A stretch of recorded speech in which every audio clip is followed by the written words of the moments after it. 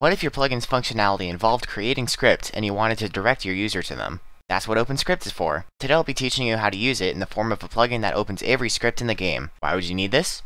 I don't know. Let's get started. Dun dun dun dun. Local script. Let's start by creating our selection function. I'll call mine select all. We'll start by creating a loop that cycles through everything in the game. Just put in locations for now and we'll define that later. Next we'll create another loop that's almost identical except we're looking through every part in each item. We're using the getDescendants function to do this. Now we need to check if the item is a script. We can use the is_of function to do this. Any script will be under the class Lua source container, so use that. This means that not only will it work with scripts, but it'll work with local script and module scripts as well. Finally, we'll use a function of plugin called OpenScript. The arguments it takes are a script and a line number. If you don't put in a line number, it'll just default to the first one. So we'll type plugin :OpenScript. And our first argument will be item 2, since it's the script, and we won't put in the second argument, since we don't really care which part of the script is selected. So now let's define locations. We'll create a new table up here and call it locations. Now I'm going to add every single one of these in Explorer to the list. And through the magic of copy-paste, it's done! Now let's make this usable in my favorite method, using a plugin action.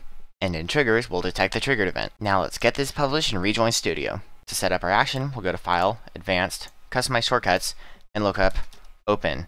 And you can see it is right down here. Now I've already set my shortcut to Ctrl-Alt-O, but you can make it whatever. Click OK to save. Now I prepared a bit by dumping a bunch of scripts into server storage. And when I press Ctrl-Alt-O, all of these should open up. So let's try that. Ctrl-Alt-O.